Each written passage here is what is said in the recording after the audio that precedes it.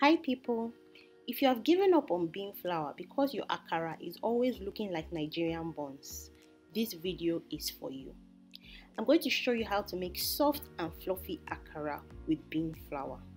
To start, we're going to use some bean flour, and to that I'm adding in warm water, not hot water, not room temperature water, but warm water. Mix that thoroughly, and I usually start with a little quantity of water and then I add in more as I need to. That way you're sure that you wouldn't add too much water to your akara or your bean flour paste. So cover that and allow that to sit. I usually recommend 30 minutes to an hour. While that is happening, you can blend your onions and your pepper and then come back to add your seasoning to the bean flour paste.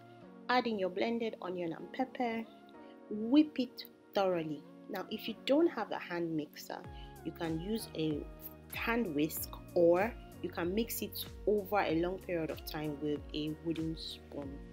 Once you're done, you add that to medium heated oil. You don't want the oil to be too hot. If it's too hot, it will burn. And then allow that to fry on both sides and then bring it out from the oil using a strainer. And that's how to make akara with bean flour. The secret is in the soaking. Don't use bean flour and think it's an instant solution. That's where many people get it wrong. Sometimes you can even soak it overnight and put it in the fridge if you know you're making akara in the morning, and you will get really good results. I used to struggle with bean flour akara, but after I found out that soaking is the method, I have gotten good results. I hope you found this useful. Thanks for watching.